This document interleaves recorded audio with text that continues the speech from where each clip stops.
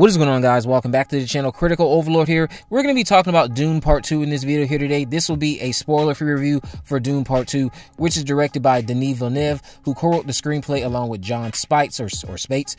It is starring Timothée Chalamet, Zendaya, Rebecca Ferguson, Josh Brolin, Austin Butler, Florence Pugh, Dave Bautista, Christopher Walken, and several others. Now, this film, of course, is the follow-up to the last movie that came out back in 2021. I think this one's supposed to come out last year until the strikes intervened.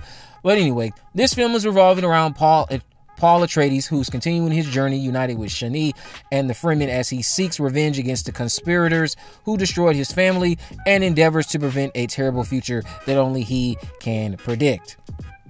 Now, after a streak of turds, minus Mean Girls, because you know I've been dropping bad review after bad review, I am happy to say that Dune Part 2 is one of the most amazing, superb, breathtaking, gripping, visually stunning films ever made. It's now the best film I've seen this year, and that's likely not going to change.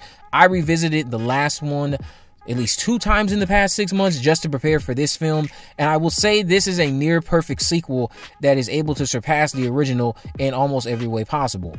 After tragedy struck their family in the last one, Paul Atreides and his mother, Lady Jessica, set out to do 2 things: inform everyone on Arrakis that Paul is the Messiah, and to get revenge against those who have wronged them.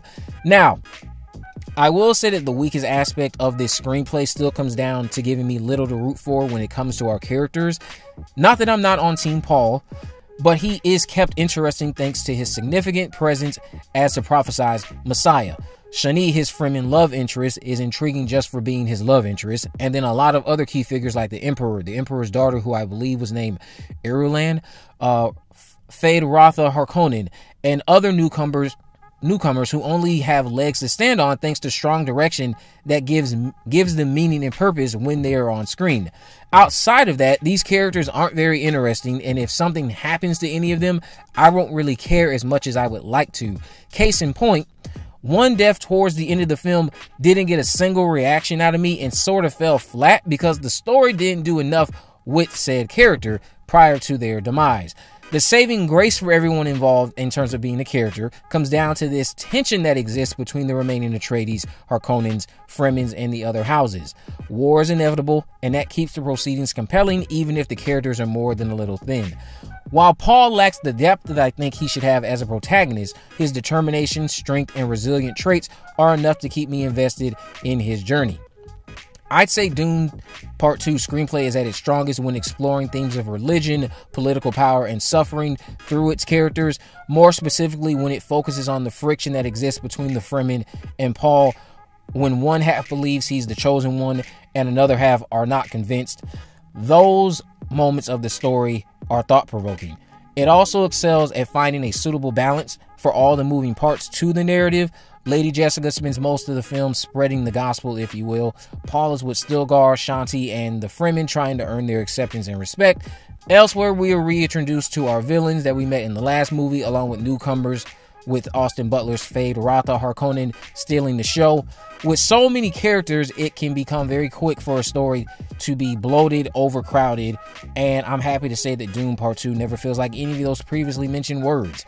The dialogue feels natural and realistic, which helps make Paul and Shanti's romance relatable, as well as keeping other major events impactful. Because a lot of times in these movies these days, you get this dialogue that really takes you out of the experience, and I don't have any of that when I'm watching Dune 2. As mentioned, the new villainous Harkonnen, Fade Rotha, is a great newcomer in regards to his usage and the menacing presence he brings when on screen. The story is constantly highlighting Paul's fighting abilities and Fade's abilities, keeping us as the viewer eager for the obvious setup for these two to face off. But then the fight comes, and I will say it's quite underwhelming, sadly. Still, how the story keeps you on edge and anticipation is nothing short of brilliant. Hans Zimmer's score remains godly and powerful, filling every other frame with intensity, joy, urgency, sadness, or whatever emotion is attempting to be conveyed at the time on your screen. Zimmer's masterful work makes Dune Part 2 epic and amplifies the stakes of this sci-fi story.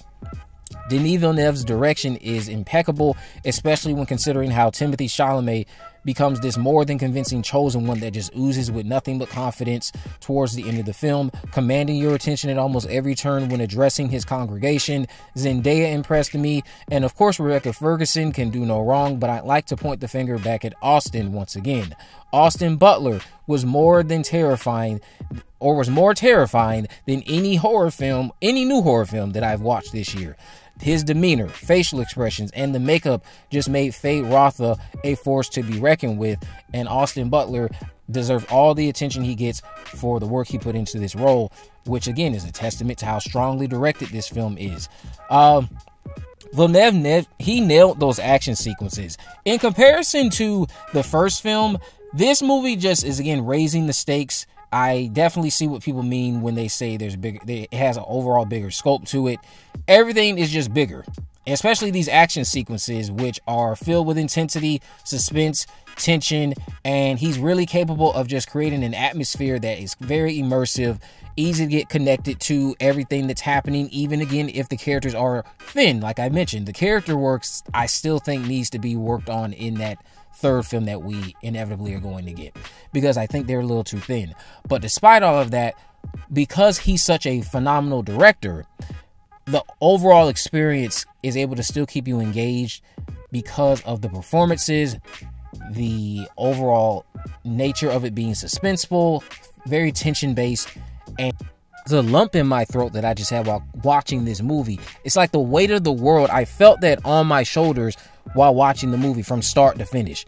I've never watched a movie this year so far besides this that just made me feel so emotional at every turn. There genuinely was a few times where I was watching it that tears were starting to build in my eyes because I was just so impressed at how tremendous this movie is. It's a well-crafted, technically sound movie. It is phenomenal in every way, shape, or form. From a technical perspective, I have to give it its props there. The pacing was fine. I didn't think the movie dragged by any means. The runtime seemingly flew by, so it had solid pacing, I would say. All in all, Dune Part 2 is better than the last one. I would have to give this movie a solid 9 out of 10. If I'm being quite honest, it is that damn good.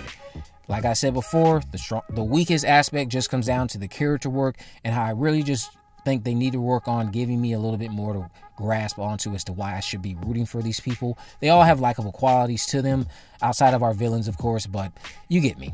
Let me know what you guys think about all of this down in the comment section below. If you haven't already, of course, make sure you subscribe, turn on post notifications, never miss a video. In the description, I have links to my social media accounts. I am on Facebook, Twitter, and Instagram. You can message me there to let me know any movies, news, or reviews you'd like me to cover in the future. And with all that in mind, guys, I will see you in the next video.